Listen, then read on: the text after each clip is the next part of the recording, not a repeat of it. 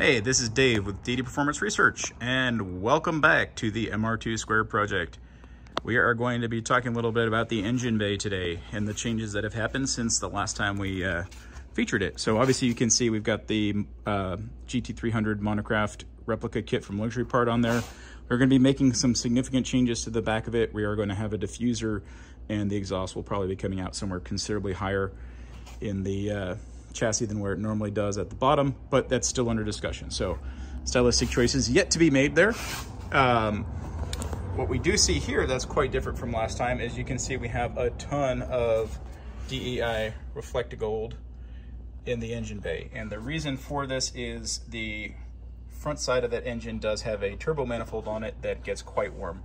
The turbo manifold does have quite a bit of heat shielding on it. It uses the Heat Shield Products Inferno wrap as the first layer. Well, actually, technically it has a polydyne ceramic coating as the first layer. After the ceramic coating, it's got Inferno wrap, and then on top of the Inferno wrap is header armor. So it takes that manifold temp down from 1200 degrees or 1100 degrees and knocks it down to about 300 on the surface of it. And this reflective heat barrier will help keep that heat from going into the firewall and into the cabin, and we'll just keep it in the engine bay. And then we'll be bringing fresh air, I should say, in from that side scoop over there. So that is the newest addition to our engine bay, and it does have the benefit of looking really cool. Thanks for joining us, and this has been Dave from DD Performance Research, and this is the MR2 Squared Project.